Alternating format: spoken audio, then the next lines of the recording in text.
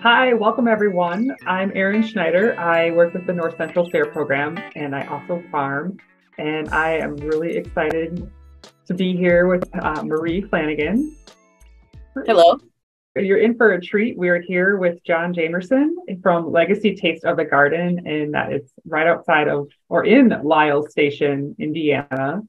And as with like all of our Farming Matters episodes, we're really here to help just celebrate your completion of your grant. You could tell us a little about your SARE project, but then also just like, you were mentioning like really interesting directions that your farm has been taking, and you all have staying power.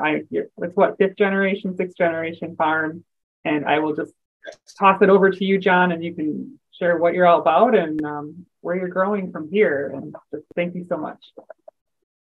Well, thank you guys for having me. I definitely appreciated the opportunity to be a part of this grant. As a matter of fact, it was the first grant that I wrote and the first one that I was granted. So it was a very steep learning curve for me. And it's something that I would suggest that everybody take a part of.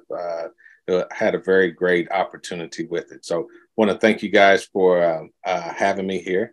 The name of our grant was the Legacy United Farmers and Community and Urban Food Desert project. It was part of the SARE grant in 2019. The name of our business is Legacy Taste of the Garden. We're located in Lisle Station, but the address is in Princeton, Indiana. We are fifth and sixth generation of farming. Our motto is to create, maintain, pass down, and continue. This is my father-in-law, Norman Greer, who is featured in the Smithsonian African American Museum of History and Culture. He's in there as one of the last remaining African American farmers who still farm and family-owned land that they own pre-Civil War. At Legacy Taste of the Garden, like I said, we are a family farm that that started back in 1855. Since we've started this grant, we've obtained a couple more grants. One is the 2501 grant, which is part of the LIFE project, and we re-upped that one again this past year in 2022 to get that a second time. As a Legacy Taste of the Garden, our project, some of our objectives were to utilize the website and social media to connect farmers and communities and share information, products, and locations, to provide locally fresh produce and increase consumption in the communities designated as food deserts, to educate the communities and youth in different farming techniques that can be utilized in urban farms and gardens, and to educate communities and youth in nutritional values of eating whole foods and the health benefits, and to encourage the community and the youth to participate in CSA diet and health challenges. So part of our objective was to begin to educate the communities and the youth in different farming techniques. We took them from seed to market. We taught the different styles of how they could farm and grow, from raised beds to hoop house to aquaponics. We introduced them to a wide world of agriculture, everything from rodeos to markets. In the right corner there is a group bus that we took from Evansville to Atlanta so that they could see urban farming in other areas, so that they could understand that this wasn't just something that we were just making up, but this was something that was becoming a trend across the nation. We taught them different types of garden styles. We had different festivals and stuff that we were a part of. On the right is a bucket style of drip irrigation that we taught that they could grow. And that was in Indianapolis. The importance of teaching the different styles and techniques were to teach them that there were more than one way to grow, not to get stuck on traditional farming, not to get stuck on raised beds, but to let them know that challenges were going to come as far as growing food, and to use their mind and imagination on creating different ways to do such. And so these are some of the different growing techniques that we have here. Part of our objective was to educate the community and the youth in eating nutritional foods and whole foods as the health benefits. Here we are at several different markets in Evansville and Indianapolis. And so the communities that we served was Princeton, Evansville, and Indianapolis.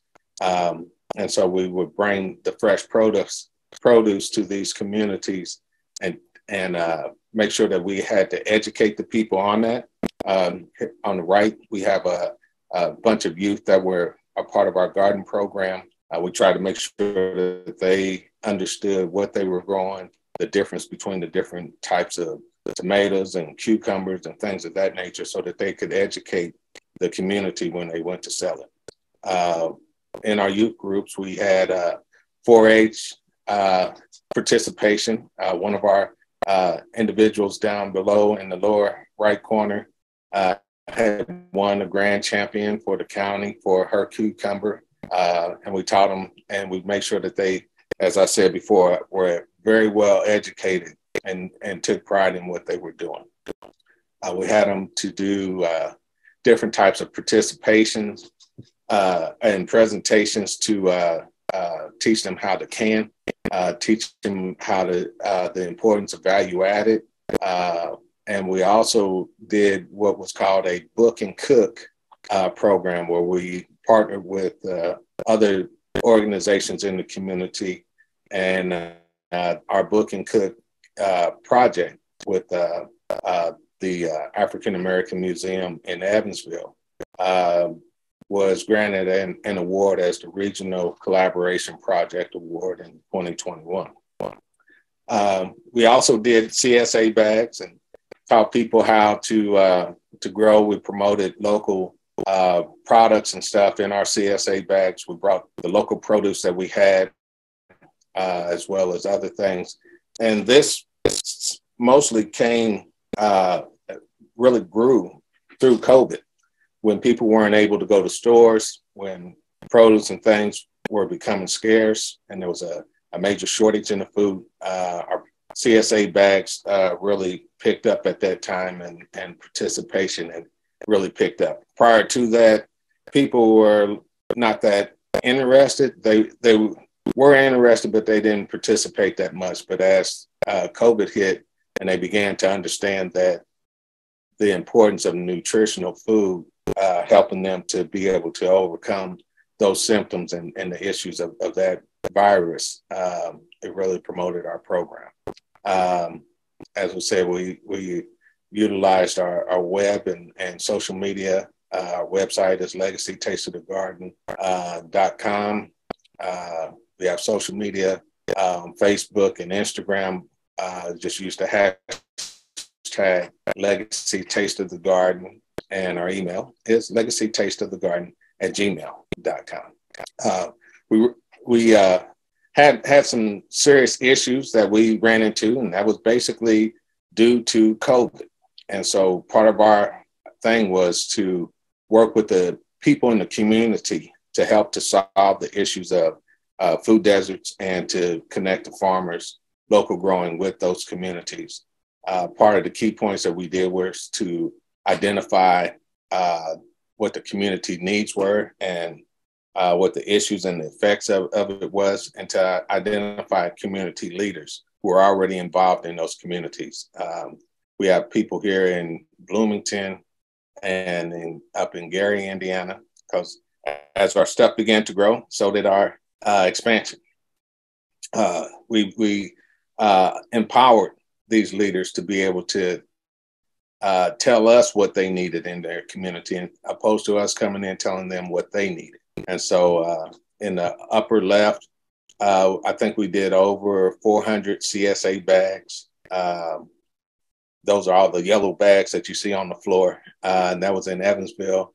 In the middle there is Chicago, where we went up there and helped them to do a community garden. And to the far right, that's another picture of the Indianapolis group that we dealt with there, where we had the bucket irrigation growing. Out of this, like I said, when COVID hit, people really started to demand fresh produce. And out of that, we provided in over 8 cities, truckloads, semi-truckloads of fresh produce into those communities, and really got the communities involved with that. So we, as we said, we're trying to connect to meet the needs of the community and not just our ideas and thoughts. Also out of that, we began to partner with these different communities, and we created what we call Indiana Black Loam. Loam is the best type of soil that you can get. There's 3 types of soil: clay, sand, and loam. Loam is your topsoil, your most fertile soil. The darker it is, the better it is. And so our thing was cultivating a sustainable farm legacy and creating an opportunity that promotes the best growth for our farmers and communities. And so we ended up having, out of this, through the connections that we made through this project, connecting with growers in Indianapolis, Bloomington, Gary, Fort Wayne, and Evansville, Indiana, to promote these programs. We have grown even more in partnerships where we connect with the National Black Farmers Association. We partner with the NRCS of the USDA, In by Her School in Indianapolis, as well as local organizations, churches, hospitals, Mount Carmel New Destiny Church, Flanner House, and Cleo's Bodega in Indianapolis, in Cobra, Y&E, Youth and is established in Evansville, are some of the ones that we partner with. Out of that, we just kind of grew and grew into different projects. As I said, the grant that we had was the 2019 SARE grant. My son also got a grant from the 2020 Hoosier Young Farmers Coalition. We were also awarded 2 2501 grants for the Legacy Farming and Health, which we call the LIFE Project. And that's with Purdue Extension with the AgriAbility project there, and with farmers across the nation. And LIFE stood for Legacy, Innovation, Farming, and Economics. And so those were the things that we did that stemmed out of this grant. This wasn't where we had planned to go to begin with. Our main concept was to just collaborate with farmers and to use unique practices to educate, produce, and provide a system that would increase the availability of whole food and to get it to be used more in food deserts. And out of all that, this is where we're at today. And so it was due to the SARE grant that we have gotten to the point to where we are today. And I don't think we would have been able to do it without it. I'm struck by like a lot of things in your, just how you kind of streamlined and really connected agriculture and education across generations. I'm from Indianapolis, so I wasn't born down here.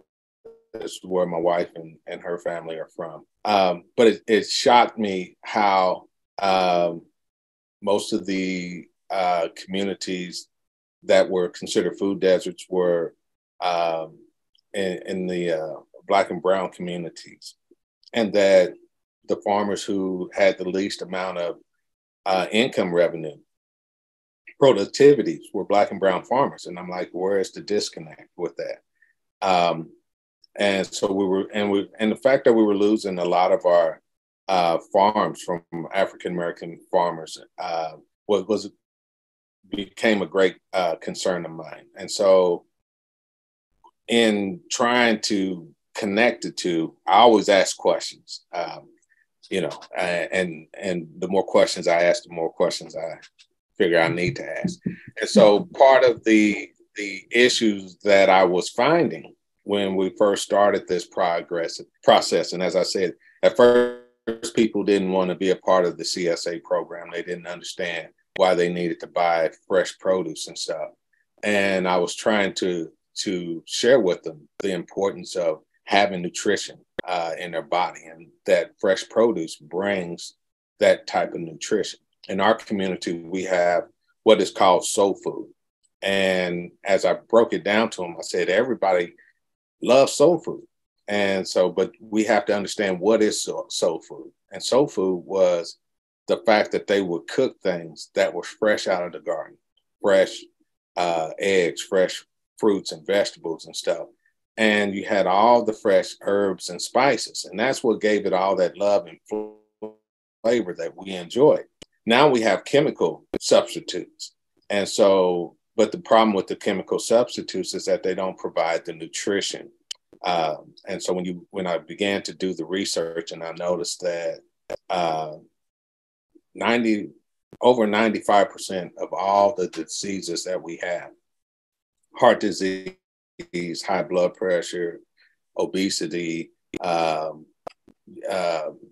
what we call in our community sugar, diabetes, things of that nature would all stem from food that we eat. You could cure all of that just by eating the correct food.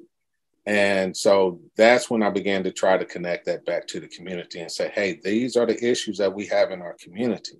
It still kind of fell on deaf ears, but when COVID hit and I started to help to connect that, what is the reason why COVID was so devastating in our communities was due to the fact that we had these pre-existing issues. Where did these pre-existing come from? Due to not eating the proper foods that were needed. And so with that being said, they began to make that connection. And so since COVID, in the African-American community, not sure if it still is, but I heard about a year ago that they were becoming the fastest growing plant-based group in America as far as converting over to plant-based food. And so I think that the word has gotten out a little bit and people are beginning to understand the difference in that. And so it's just in finding out what the disconnect is and trying to educate people so that they can make that connection with it. I wanted to ask you, John, too, like what questions are at the front of your mind, like heading into 2023? You know, I'm really asking the community to really come together. You know, this is something I believe that not just in our communities, but in our nation that we need to do. We need to come to the mindset of the United States of America, opposed to the divided states of America.